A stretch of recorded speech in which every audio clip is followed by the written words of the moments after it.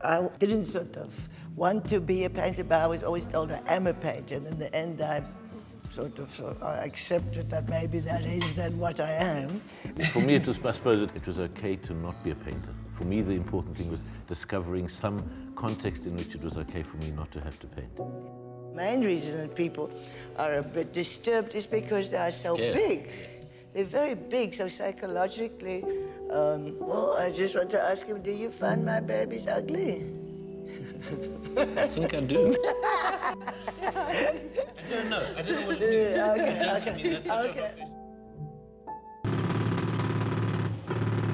I mean, for me, it wouldn't be a contradiction to say, this is so beautiful, this is so ugly, that one could say both of those statements and accommodate both kind of at the same time. A painting needs a wall to object to. I mean, I suppose the long-term hope or the long-term trajectory of a lot of the films that I make is that they're neither meaningless nor do they have a meaning that can be fixed.